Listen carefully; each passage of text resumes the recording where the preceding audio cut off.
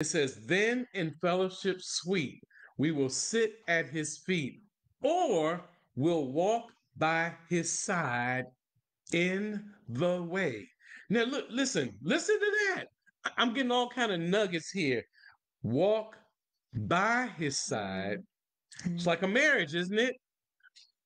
Man and woman, man on one side, woman by his side, not behind, not up ahead, by his side. But here's the part I like: in the way. Now I don't know if the author was trying to go there, but Christianity in the early days was called the way.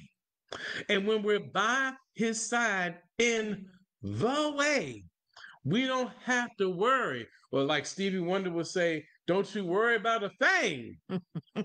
All right.